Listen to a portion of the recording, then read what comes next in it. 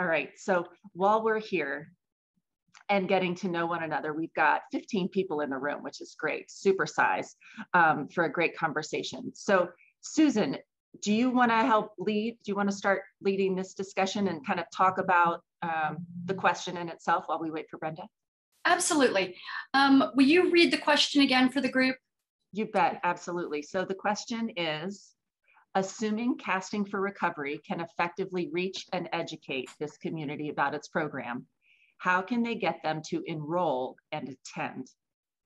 Right. So one of the things that I have found with our retreats is that different communities have different ways they prefer to engage. And some of that is we need a better understanding of how to engage. And I know that there are nuances to a lot of this. What I have found sometimes is that women of color want to come with somebody else to a retreat. So they get selected and they may ask, well, can my friend come and can we room together? Well, we've always had a policy of we have random roommate assignments. We're not going to pick two people who are friends to come together. But we're also a small grassroots organization that can pivot quickly if it's in the best interest of the women we serve, which is how we try to guide all of our decisions. And if that's a way to engage more women of color, then great. We're happy to do that. So it's things like that. And that's just the tip of the iceberg and just one example. But I am certain that there are many other things that we need to know that would help us with that and would be an easier lift and would reduce barriers for women and make them feel more comfortable about not just applying, but getting in the car and showing up, right? So I think one of the questions, since we're not doing that education piece question here, they're working on that in the other room, right? Is so now we're assuming that they know about the program. What do you feel like maybe to the group? What do we feel like are some of the barriers to the actual engagement? Okay, I know about it. I have the flyer in my hand, or I'm reading about it online, or whatever that process is. What are the barriers that we need to overcome to get somebody to actually hit enroll or apply, do we think? Jordan? My initial thought, like especially with breast cancer patients, is they might be in the age where they have kids. And so I know the retreat is free, but what if they're a single parent, what if they need a babysitter or childcare? Like, is that an extra cost? That might be a barrier. Maybe they don't have family or friends nearby that can help out with stuff like that. So I don't know if that's a barrier. And then also transportation to get there. Do they have a car? So I know at Wonders and Worries, those are some of the barriers, is transportation in itself. They might not have a vehicle to drive themselves over or a way to get there. And then just if they've got other kids at home, just balancing that, especially if it's a single parent. At an organization where I was before, we were on a similar track of trying to attract Black and Latino students. And what we found, and it's been also my personal experience, is not wanting to be the only person of color there, right? So you have a Latino mom that is going to give you their child. They don't want them to be their only kid there, because you start to wonder, will they be treated fairly? Are they going to feel like they fit in, right? So it's almost kind of like you want to have that same affinity group when you get there, right? Where you know that there's at least going to be one commonality. So if making that, if allowing them to room or bring a friend or is going to get one person there, then you're starting to create that kind of like momentum of, okay, they do serve people of color. I'm not going to be the only person there. I think that could be a potential barrier. Brenda, I see that you're back. Can we hear you? I'm back. I'm Yay! back. I had to go all the way out. When I'm back. That's wonderful. Okay. Wonderful. We're glad you're back. It sounded interesting. Where are you now? Yeah, so we were talking about the challenge of assuming that they have information, right? Assuming they've read the program, they understand what's happening. How do we get them to actually enroll? And so my question was, what are some of the barriers to that engagement, that hitting apply? And so our two initial answers from Jordan and Julia were, one, childcare. Like, what if they don't have access to childcare or that big family circle? And then Julia was talking about, you know, having those kids feel like they're not the only one, right? Dropping them off and saying, is my kid going to be treated fairly? And then transportation. So I'll let you take it from here. Wonderful. Both of those sound like good recommendations for solutions. Was there anybody else that had anything to add to that? I would love to go as well. So I'm actually an angler instructor for Texas Parks and Wildlife. And I mainly, my volunteer hours mainly help children. And surprisingly and wonderfully, there's all colors, I have learned. However, I have learned that the children of color's parents don't even want to be in the environment. So it's waiting in the car. I'll wait for you in the car. And to be quite honest, it's about being outside, it's hot, and being in the outdoors type of setting. So even with my own friends of color, I have tried to get friends of color to go camping with me, to go fishing with me. You know, I'm an angler instructor. Let me show you how. And it's like, I have to go outside? No. So I think the education is out there. Great. That's step one. Step two, I feel like is more almost in a marketing sense, where we can kind of almost say, there will be shade. We promise to provide bug spray. We will, if it's hot, we will have fans. We will try to make you as comfortable as possible. We will, you know, in an area that has been checked and looked for snakes. So, you know, all those types of things to where you can kind of make them feel more comfortable. Brittany, is she on here? I cannot get that kid to come fishing with me. I cannot get her to come camping with me. And I have, you know, I have been like, I will provide everything. All you have to do is come. And her thing is, will there be a fan? Will there be, you know, all that type of stuff. So on a kind of a marketing sense, just making them be like, oh, we are going to make you as comfortable as possible. And I will do everything that I can to make sure that you do not see a snake. Those types of things. And I try to reiterate that when I have those parents that want to just come hand me their kid and then want to sit in the car. And it's kind of like, no. Why don't you stay and at least watch? Maybe next week, the kid wants to come out fishing and you can come bring them. And maybe you picked up a few things and you can do it together, that type of thing. That's,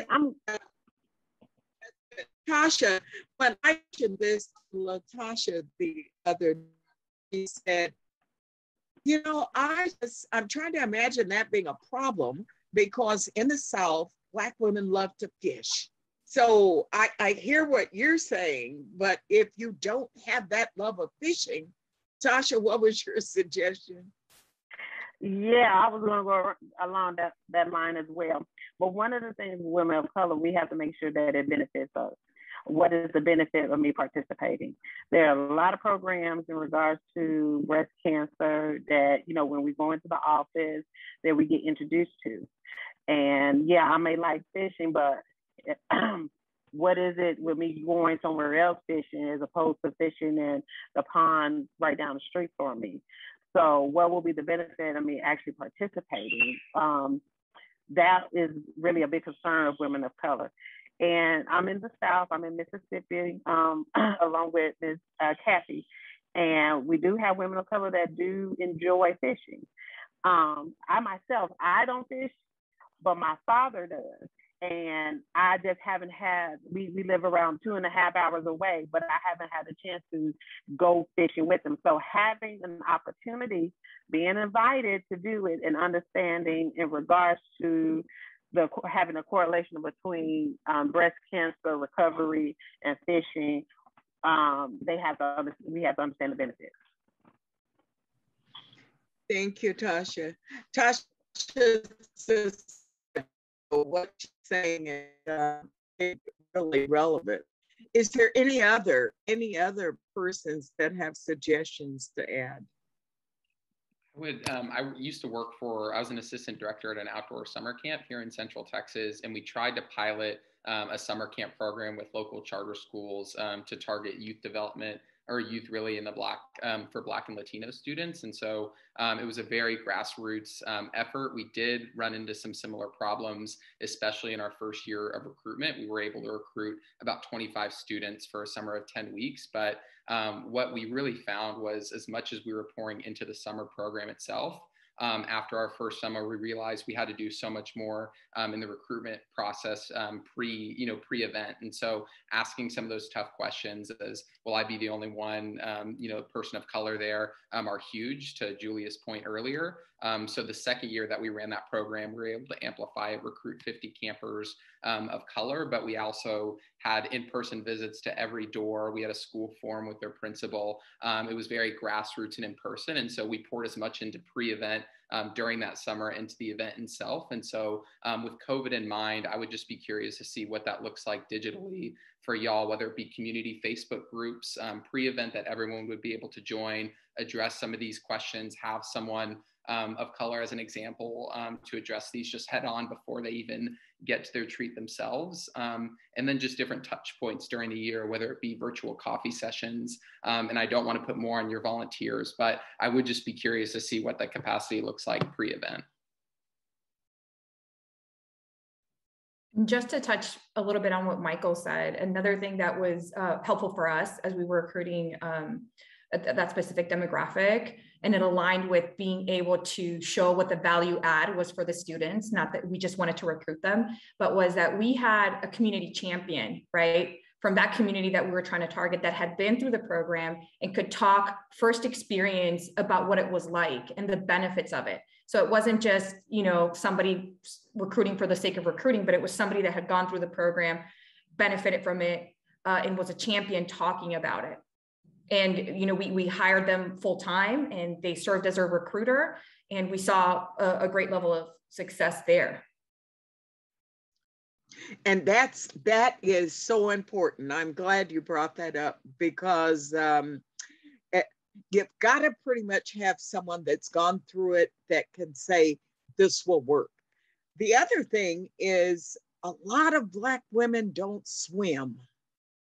A lot of minority women don't swim. So to be out in the water and have a fear of the water, not to mention the bugs and the heat, but to have fear of the water, I would wonder if that's something that we could possibly overcome, because we've talked about what vehicles you can use to get to the women.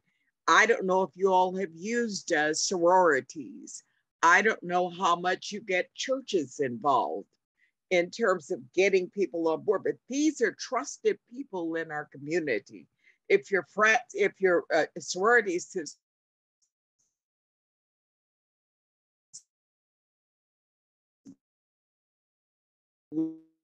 board. So how are we going to effectively reach and get people educated about what we're trying to do? That's going to be people who will instill trust, because that's really what, gotta have the trust in order to step out there in that water. Jordan, was there something you had to add? I was kind of gonna say something about trust, like even hearing from the organization from someone they trust. So we've worked with community health workers, and they're kind of representatives of certain communities. And just like if they know our staff, if they know our team, if we've had face-to-face conversations and there's a trusting relationship that we have with social workers or leaders at these churches, when they go to ask for resources and they're recommended a resource, it's going to mean a lot more coming from them than it would like their doctor, or, you know, because I know that I've heard several stories of just mistrust in the medical system, that different diagnoses will look different on different races, different skin colors, different, and sometimes there's a lot of misunderstanding, or they don't feel heard because a certain diagnosis is going to look different on their body than a white person's body. And so sometimes things aren't caught as early. And so if like a doctor's recommending something, they might, I don't know. So I think people in the community need to, like whoever this population is going to go to for resources, there needs to be trust built within those professionals in that community, those leaders, so that, you know, if they're referred to that organization, they have a more trusting relationship because they were introduced to it by someone that they know and trust. And Wow. I think oh, sorry. And that's it. Latasha, I'm sorry. No, I was agreeing. Tasha? Yes, I was agreeing with women of color. If you partner with the sororities in that area, with all sororities, they have a health component as part of their target. So, which means they have to do outreach to the community. And one of the things with volunteerism, but also with getting information out. And because of sororities, the African American sororities are very trusted organizations. It's not just on college campuses, but we actually have graduate chapters to really assist with furthering our mission that can really be the game changer. So Ms. Caffee was absolutely right. Jordan was absolutely right. That partnerships with the influential people in that area, and predominantly the African American sororities, is what's going to really help bring the message across and keep people engaged. I wanted to follow up on that fear of water piece because that's so interesting. I was wondering if maybe there's an opportunity, Jordan, kind of thinking about this community health worker piece, like partnering with the Y, like kind of playing off of what Michael was suggesting, right? These pre-events.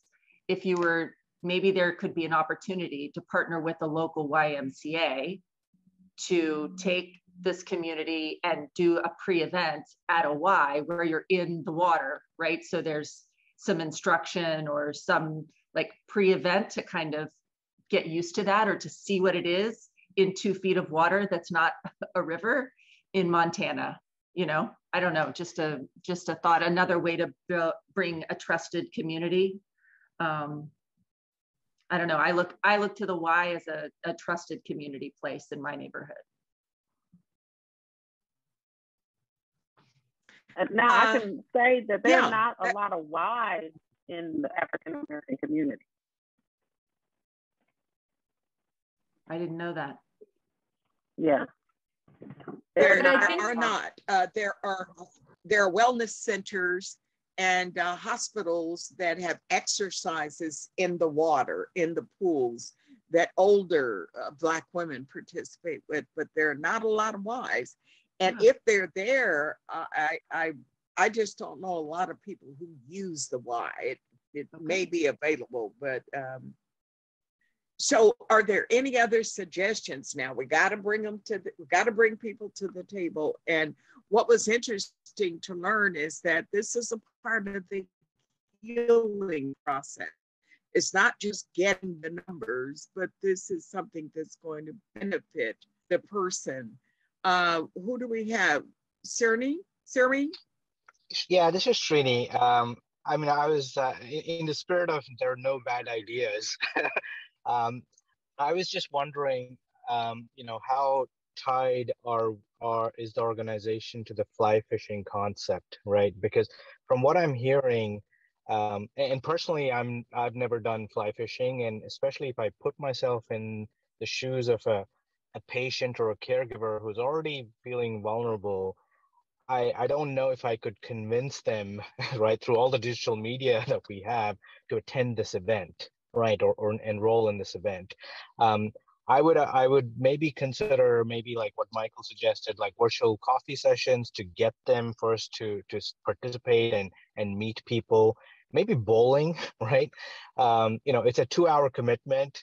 It's not a day long or an overnight stay. And what previous people have suggested, I mean, especially in the underserved community, getting away for one night or 2 nights, you know, maybe kind of you know, a bit of a showstopper as well.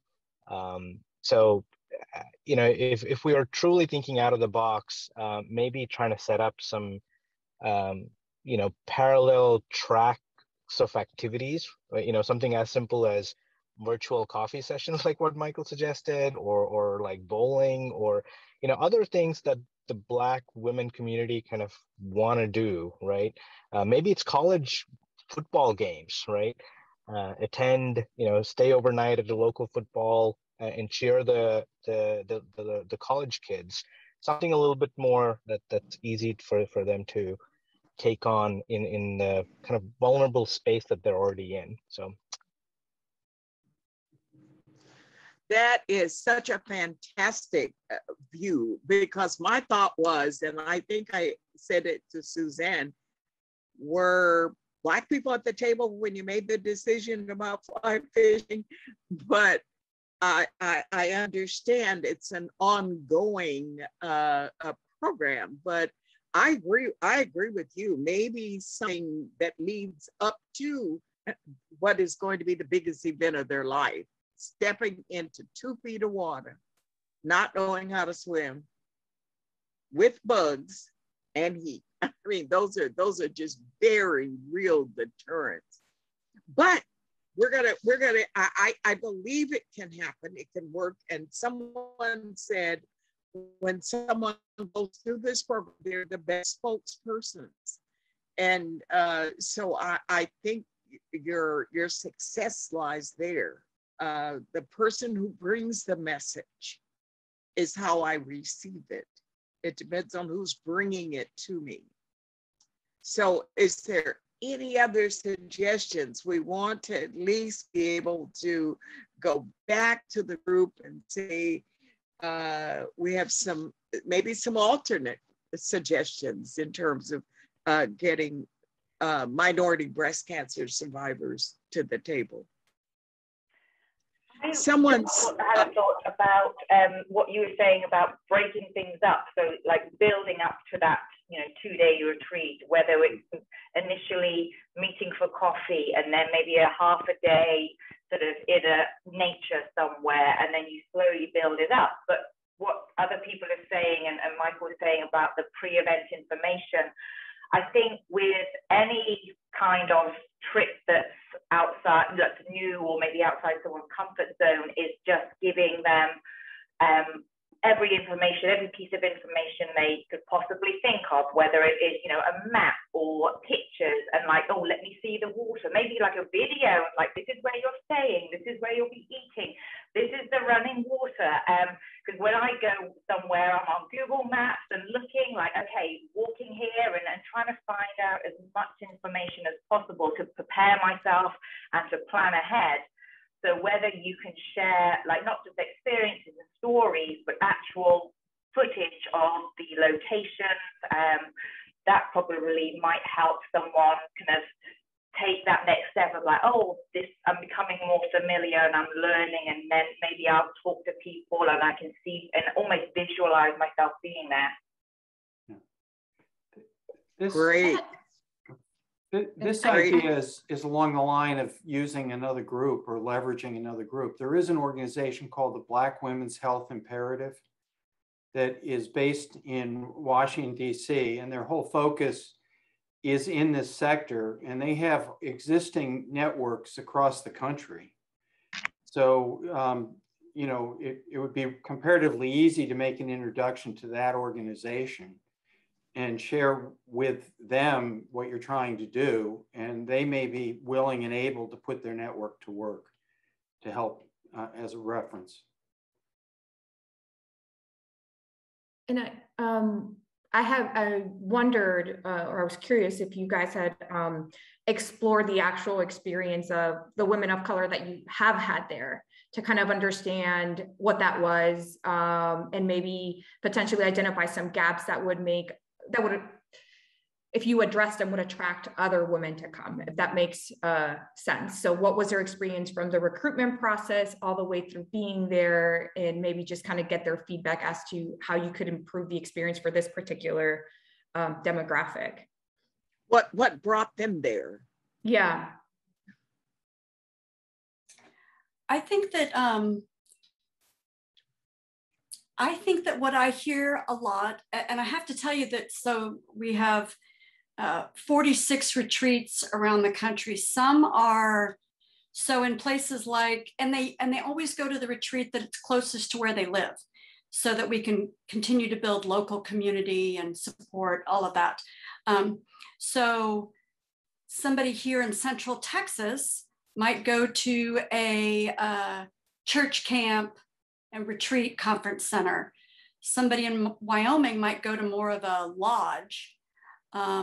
Women in Long Island go to the Hilton Garden Inn. It can vary dramatically, the experience and where women stay. The idea of a video with showing what it's going to look like, it's so simple, but that would alleviate a lot of fears, because we have women who sometimes show up and they're like, oh, I thought I needed to bring my own sheets. I thought it was truly a camp. And no, there's hotel style lodging. You'll have your own bathroom. There will be a bathroom where we're fishing. I mean, things that all of those fears could have been quelled. But to answer your question, the majority of women, since we know that a lot of women haven't been to a support group for their breast cancer, they come for a number of reasons, the women of color, to try something totally new. After going through their breast cancer treatment, here's something totally new. Maybe it's a bucket list item. That's kind of across the board. People say that. I saw it. I've always wanted to try it. It looks beautiful. Or they love to fish. Some people have never fished and they come for the camaraderie with other women. Some come because they need time away. They just need time to stop and work on themselves. It really runs the gamut, but with minorities, I think a lot of times it's trying something new is what I hear. And we really try to make it clear that it's about fishing, but it's not about fishing. And that your fishing guide will do absolutely everything for you. You don't have to touch a fish if you don't want to. And you will not be in a river runs through it style water. We try to answer a lot of those questions, but we could definitely be answering more questions and providing information before those questions to alleviate any fears or concerns. We do have a lot of women who don't know how to swim. And we had to definitely, we ask that question on all of our forms now. Are you comfortable around water? Do you know how to swim? Because we want them to have a great experience. And so we can put them in a scenario fishing where maybe they're on the bank, if that would be the most comfortable for them, or whatever it might be. Susan, do we also want to mention that each retreat has a participant coordinator that has individual calls with the women to discuss maybe some of these. Candy is on our national staff. We do have a woman on every team that reaches out and communicates multiple times with each woman leading up to the retreat. But I think a lot of times, I think we could do some other things to, people don't read. I mean, they do, but they get inundated all day long with so much information, and we send out a lot of information, and a video would say a whole lot without ever having to write that information down. So that's super helpful. Susan, I'll just share one thing. I'm a golfer, right? And I've been able to convince, I want to say, less than 10% of my friends who are non-golfers to come out to the course, right? Because it's just, people don't think of golf as a sport, and it's something that's, enjoyable. So to me, being a non-fly fisher, I kind of equate it, and maybe this speaks to how non-persuasive I am. I'm not sure with my friends. But I just wanted to just bring that up. I mean, just stepping back again, I think the intent of the program, at least from what I understood from your keynote, is it's all about sharing information and building that community. And I think it's maybe for this particular set of people, the underserved Black women and other folks that you're targeting, maybe it's, just a thought to try and experiment with another activity, and maybe it's a virtual coffee, right? Something as simple as that, and seeing what kind of comes out of it may be a good idea. But just wanted to throw that out there. Thank you. Thank you. Certainly, I agree with a lead in, and I think that's something, Susan, that you say that you already do. But I would certainly, you're going to have to bring them to the water before they fish. So I agree. If we can, and then some people are never going to want to do it. They're just never. So how do we as a group, what do you think we can do to effectively educate and get the word out that this is a good thing to do? And I don't want us to not, I don't want us to overlook the venues that the churches, certainly the sororities and those kinds of things. But what else do you think we can do to get them to enroll and attend? In the other room, they're talking about probably how to get them even interested in it, but how do we get them to enroll and to be a part of this? And as the doctor just said, we've got to get them interested first. So I'm sure it'll work together. Is there any other suggestions that we can take back to the main group? I had a quick question. And you might have mentioned this, so I apologize if you did. Is it specifically for like low income, or is it just women in general? Because sometimes when, at least this happened to us, we were recruiting and we kept using the word underserved. Well, not all, people of color are underserved. So when you're marketing and you're seeing underserved, then you say, okay, well, I'm not low income, because that's sometimes how it's equated. So, if they're on your website and in places like that, those are some of the words that are being used, then people might not think that they're eligible for it. So that was just like something that I wanted to point out.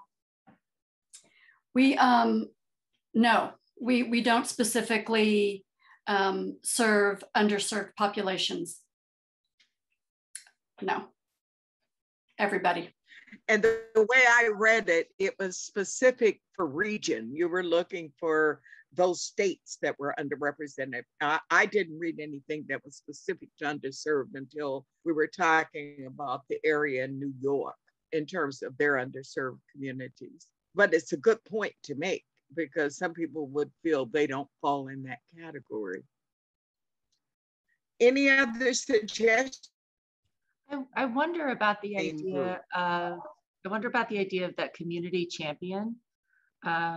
Maybe there's and kind of listening to Tasha talk about, what's the benefit for me? So maybe if you go and then you bring a friend, you go again and bring a friend, you get to go, like there's some added benefit to you, right? Like, I don't know what that is, but you get a fancier room or a massage after, or extra bug spray. I don't know, but like to kind of build on that, I'm going to bring you with me. Now you are my trusted person. So kind of continuing that community champion, but almost rewarding to bring back a friend to go again. I think this is Rooney with the BCRC, and I've been listening in and out. So if I'm repeating what someone said, please excuse me for that. But I know for us that Casting for Recovery is something our clients really, really enjoy. And especially our online forum and our support groups, it is something that when it is posted, especially somewhere in Texas, it is out there in our groups and everyone's talking about it. So I think just continuing to reach out with community partners and local nonprofits to really talk about that. And I know we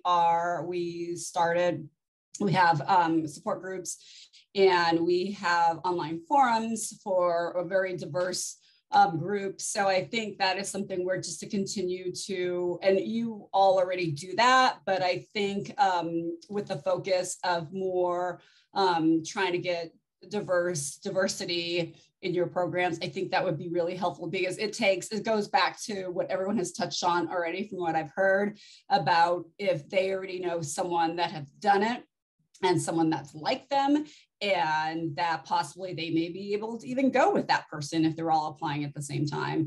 So just whatever you can do to connect with the community and but it's knowing, it's always about community and being comfortable, even though you're stepping out of your comfort zone.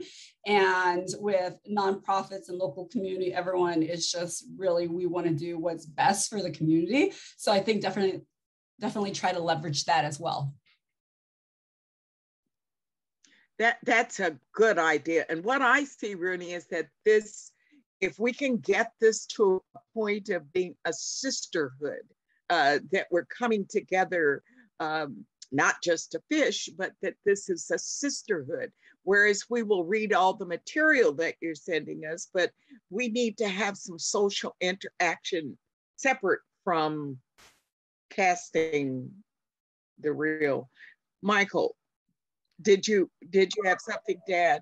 A little bit, yeah. I want to tread lightly, but just I'd be curious to dip in, and learn more about your corporate sponsors. I know Bass Pro Shops has, probably over 150 locations. Some of them, I went fishing there as a kid just to, catch a fish, just kind of their local stores. But I'd be curious to see what that could look like as a community event, and maybe having, some of your corporate Yeti ambassadors as well as a corporate sponsor bring a representative to help out.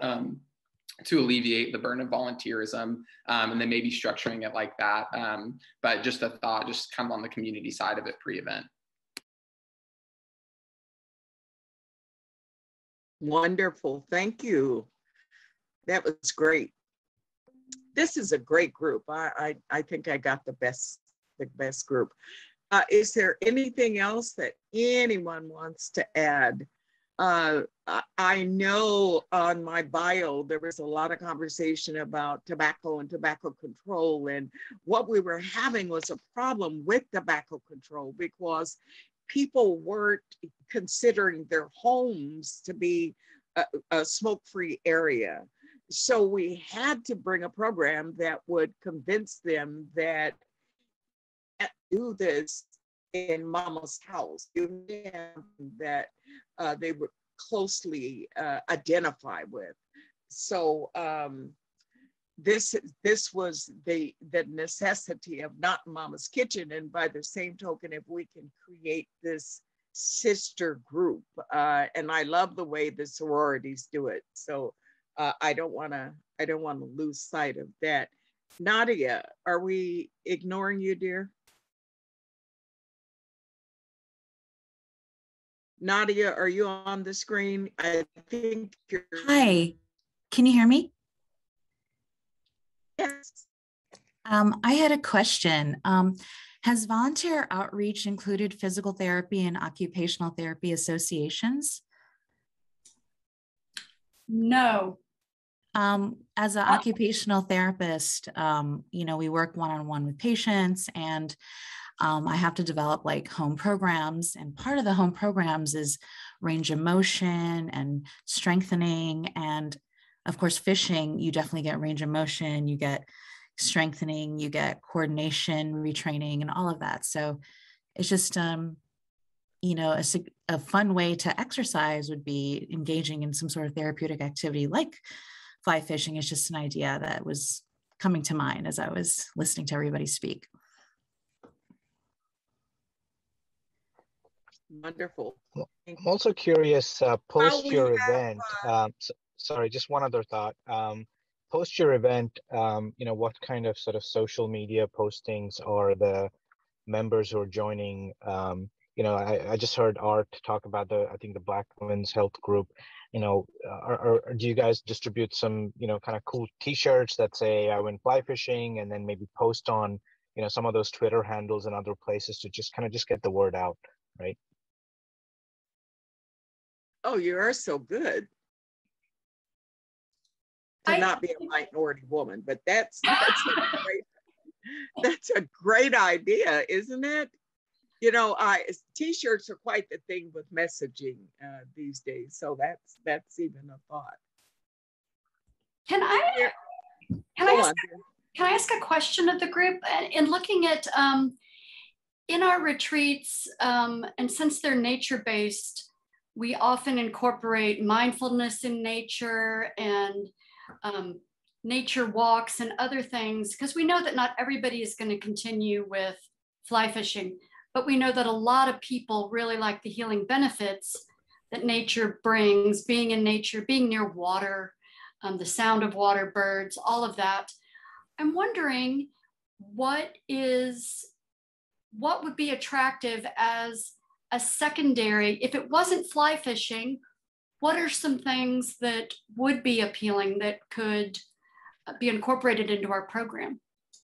You've got I don't know what's going to happen in 14 seconds, but my clock is saying we're about, that was a good question. I wanted to touch on that earlier. We have 5 seconds left. What are the offices? There we go. We're gone. Thank you all.